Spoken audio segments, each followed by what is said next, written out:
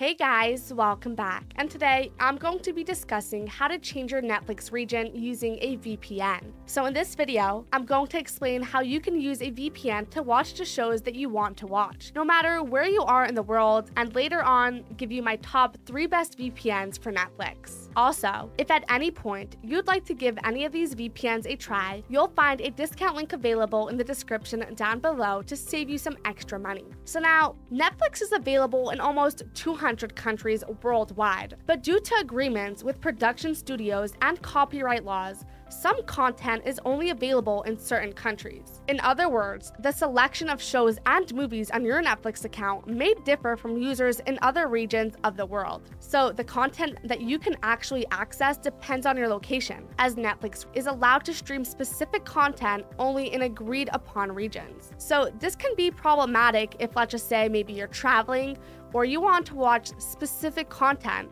which is why many people turn to virtual private networks as a solution to access the content they desire. However, there are some countries where restrictions on VPNs are in place, and using one could result in potential issues. So for example, countries such as China, Iran, and Russia have strict laws on VPN usage. It's worth noting that while it is technically against Netflix terms of service to use a VPN to alter their service, it's not illegal. So Netflix will not necessarily shut down your account if you're caught using a VPN. The worst case scenario would be you'll encounter an error page, not more than that. Now let's talk about how a VPN allows access to different content. It connects you to an intermediary server, disguising your IP address and making it appear as if you're located in a different country. So this tricks Netflix into thinking you're accessing content from a different location. And I'm going to demonstrate the process for you so you get a better understanding. So first of all, you'll need to download and install a VPN of your choice, as not all VPNs can access Netflix. So it is important to choose a reliable one. Next, you'll have to use the VPN to connect to the country from which you wish to access Netflix. So this is relatively straightforward, and even though VPNs have different interfaces, the process usually involves clicking on a location on a map or selecting the country's name from a list. So for example, if you're in the US, your Netflix library will look similar to this. The US has the most extensive library with around 6,000 titles. But if you want to watch a show that isn't available in your library, but available, let's just say, in the UK Netflix library, all you have to do is take a little virtual holiday and select the UK on your VPN, which will create a secret tunnel, and you'll just need to refresh or log into your Netflix account. Maybe grab some snacks and then press play. But now, for example, if you were located in the UK and you wanted to access the US library, you just follow the same process. And so the top 5 largest Netflix libraries happen to be in the United States, Canada, the UK, India, and Australia. So really, there's a lot to access. And you aren't just limited to the UK or the US, for example, because in terms of alternatives, using a reliable VPN to access Netflix is the most secure and reliable method available. So for example, maybe some of you have tried using proxy servers to access Netflix. It's not a safe option, as it does not encrypt your data, making you vulnerable to many security risks. Additionally, VPNs have many other uses, such as anonymous browsing and the ability to make anonymous payments with cryptocurrency. So now I'm going to tell you my top 3 best VPNs with large server lists so you can access almost any library you want. And so I've been testing out some of the most popular VPNs out there, and I've narrowed them down to ExpressVPN, NordVPN, and Surfshark as my top 3 picks overall. Now, all 3 VPNs work remarkably well with streaming services. They provide some of the best speeds, they're very easy to use, and they also have the necessary security features, such as a kill switch, split tunneling, and a bunch of protocols. But of course, they still vary in what features they offer and how much they cost. And picking out the best service for you will depend on what you're looking for in a VPN. So let me break down each service individually to help you make a more informed decision. First up, we have ExpressVPN, which is overall the best pick as it came first in most major categories, like speed, security, and privacy. Now, in terms of reliability, ExpressVPN has proven its commitment to protecting user data several times by conducting many audits over the years, on top of going through a real-life stress test where the Turkish government seized one of its servers in an ongoing investigation, only to find nothing that could be linked to any specific user. Now, other than that, ExpressVPN has over 3,000 servers in 105 countries, allowing you to access almost any content from all around the world. But what's so impressive about these servers is their consistency and reliability. Whether I'm streaming, gaming, or torrenting, I've had great speeds and uninterrupted connections. And besides being super simple to use, my favorite thing about ExpressVPN is how responsive it is across all devices.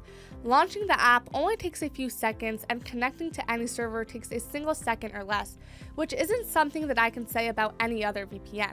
And so if you're looking for the overall best, fastest, and most reliable VPN out there, ExpressVPN is your go-to. Next up, we have NordVPN, which offers the most value for money out of the three options. It's got some bonus features that make it a little bit more than just a simple VPN. Such features include threat protection, which blocks ads and malware-ridden websites, and also protects your device from harmful files. And in terms of speeds, NordVPN actually rivals ExpressVPN, especially when it comes to gaming and overall performance. Although it's got over 5,800 servers in 60 countries, so 45 less countries, which means access to less content than Express, but more servers will mean that the user base is more widely spread across the servers, so basically more room for everyone to use. And another thing I really liked about NordVPN is its intuitive user interface, which has a huge map of all of its servers, allowing you to pick and choose the closest server to you with a couple of clicks. And when it comes to device limits, NordVPN allows you to protect up to 6 devices with one subscription. And finally, we have Surfshark, which is gonna be the best budget VPN on this list. Because unlike ExpressVPN and NordVPN, Surfshark allows you to protect an unlimited number of devices under one subscription, which is great for households and businesses. Now, it might not be as fast as these two, but it offers the essential VPN features on top of some bonus ones, like an ad blocker, 2 types of specialty servers, as well as no borders mode and rotating IP, which can be very useful in restrictive countries. Not only that, but it offers a huge server list of over 3,200 servers in 100 countries, which gives it a lot of value. And so if you're looking for the best budget VPN that allows unlimited simultaneous connections on top of having the core features of a VPN, Surfshark is your go-to. So to sum it up, if you're looking for the overall best, fastest, and most reliable service with arguably the best privacy policy out there, ExpressVPN is easily your go-to option.